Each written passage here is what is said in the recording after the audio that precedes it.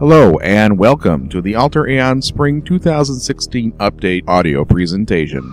I am Shadowfax, coder, builder, player, and all-around general good guy. In these quarterly updates, we discuss recent events, offer insight into game mechanics, and reveal plans for the future. Things don't always go as planned, however. Real life really kicked my buns in February. I had my boiler break, my toilet break, my car break, and my toilet break again, all of which of course required my immediate attention.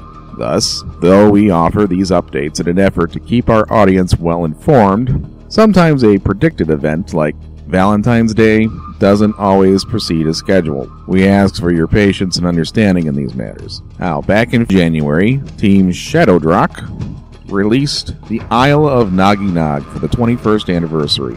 This large multi-zone area was designed to provide content for the newly available level 37 cap, and it seems to have been well received. I have been adding additional jobs and quests since the area's implementation, and intend to continue doing so until summer. Also in January, the Dream Team released a level 17 area on the island of Cordan known as the Maze of the Black Minotaur, which is located below the Cordwood. In the beginning of March, they also released 2 level 26 areas on Arceus, the village of Woodhaven, and the Amber Forest. All of these areas are filled with many quests with good storylines. Morpheus and his crew are currently working on adding more dreams to the Monastery of Dreams, since so many enjoyed the format of thinking and solving problems as opposed to just more hack and slash. The Dream Team is also working on a 400-room massive group zone for high-level players. There will be little equipment, mostly spell components, as it is intended to be a pure experience zone.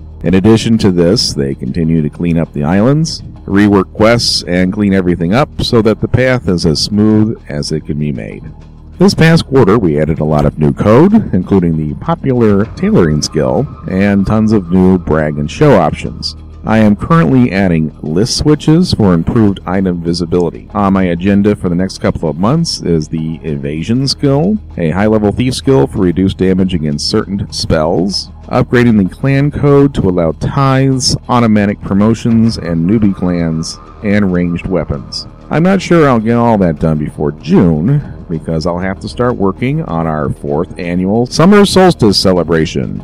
This event will begin on Monday, June 20th, and will end on Monday the 27th.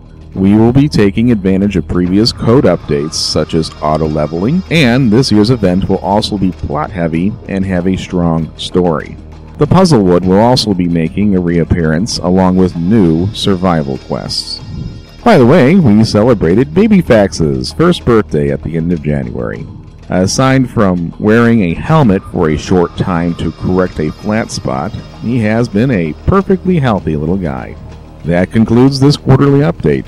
Thanks for listening, and please share this video with your friends and encourage them to play Alter Aeon, where every day is an adventure. Happy mudding, everybody! AlterAeon.com. That's ALTERAEON.com.